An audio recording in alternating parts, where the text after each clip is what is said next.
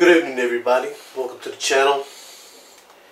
Today I have a diagnostic interface by Nexas. It's for OBD II and OBDII OBD. That means that your car will have to be 96 and up, which is the year of the car, from 1996 and up. What we're going to do today, we're going to unbox this and see what comes inside. It's to be used on your mobile phone, Android or Apple. If you are like me and sometimes you don't want to take your car to the shop because maybe you haven't found somebody that you trust, and only because, you know, half the time you've gone, it's been very expensive.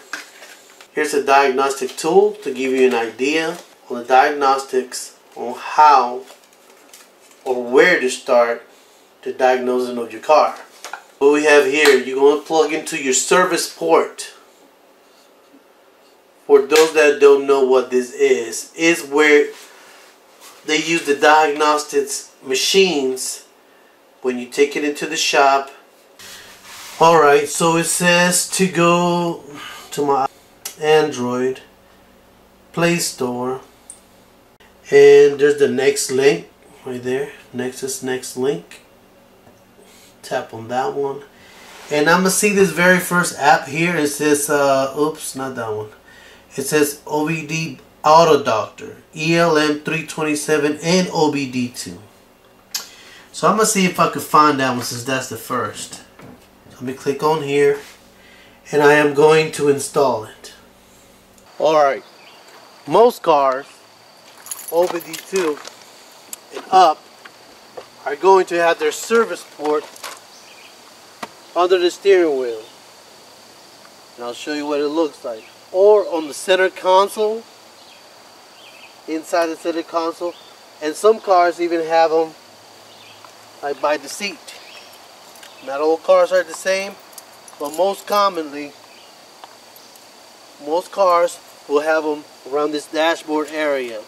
It says 2009 Chevrolet year car.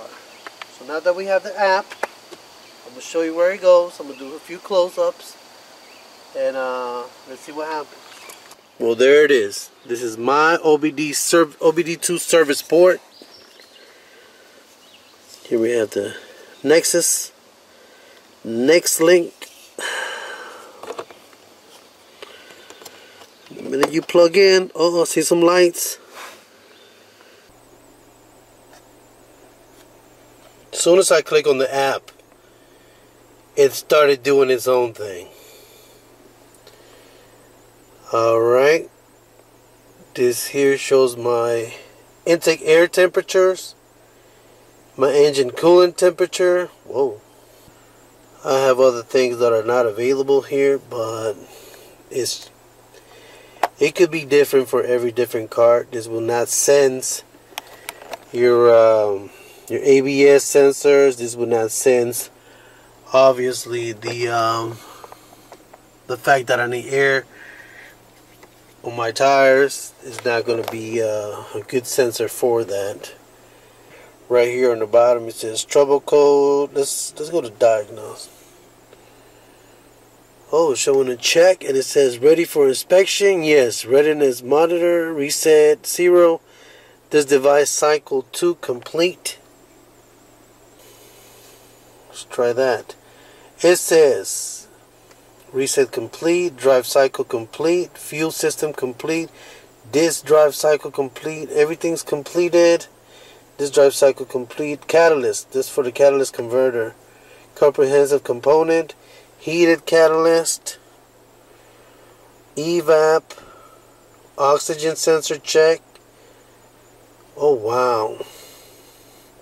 So there are many things you can do with this. Mine is mostly green checks and things that I have to do if I was to drive it. Let's rev it up a little bit.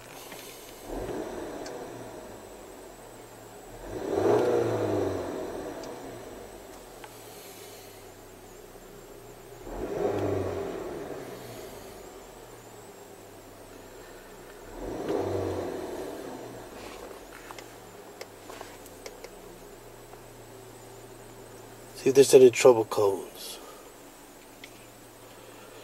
Diagnostic trouble codes. Let's see. Distance, reset trouble codes in MIL. Engine light off. Yeah, there's no engine light, which is true. This here is my neat air in the tires.